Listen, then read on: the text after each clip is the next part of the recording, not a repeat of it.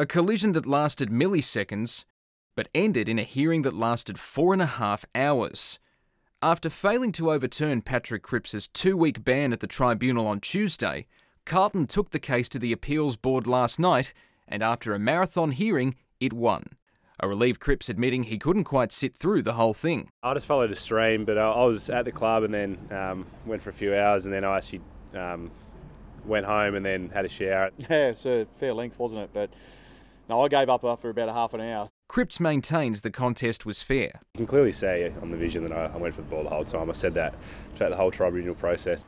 AFL bosses wouldn't talk today, but in a statement the league says it accepts the appeals board's decision.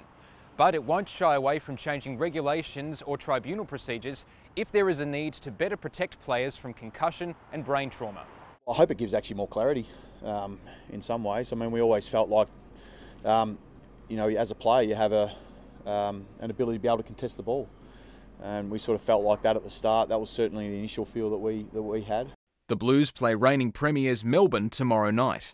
Now it's just up to getting back on the footy field and doing what I love. And like I said, 2 rounds to go, but you know, I'm just focused on tomorrow, and we'll give it a crack and see how we go.